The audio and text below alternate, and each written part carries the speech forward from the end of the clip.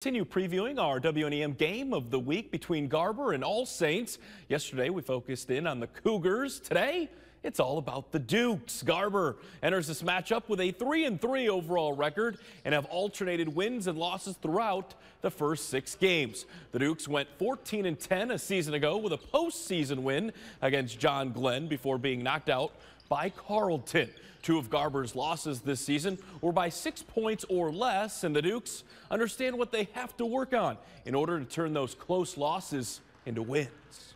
Improving on communication on defense. I think we can work on defensively. I think swinging the ball, being as a team, just playing together offensively. And we've probably had a couple games that I think we could have been on the other end. That I wish we could have got, but we're just not there yet. You know, we've got experience, but that doesn't mean that's an automatic win. So we've got work to do.